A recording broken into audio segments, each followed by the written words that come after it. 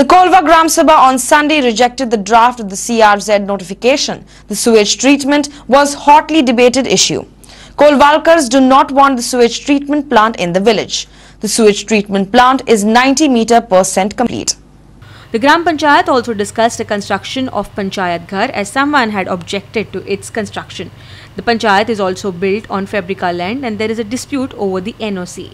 The Sarpanch explained what issues were discussed at the Gram Panchayat. CRZ notification for 50 meters. That is totally rejected by the Gram Sabha, and also we are supporting that.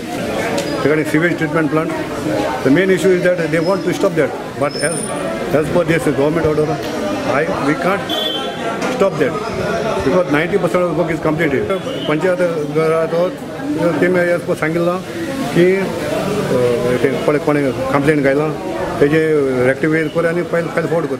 One of the Gram Panchayat members said before commencing the work of STP, they should have put the green belt at the location.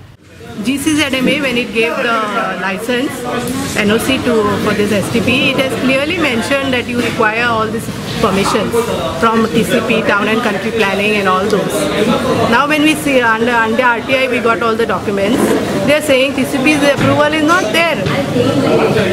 That is one. Secondly, we have put our objections earlier in earlier Gram Sabha regarding the smell and whether this will be STP will be for all over the Benauling constituency.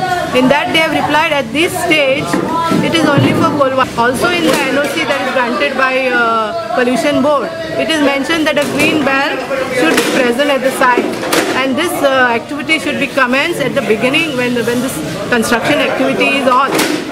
When it is starting, the green belt should also be done. But nothing like that is there on the site. Our reporter Sandeep Toekar in Colva.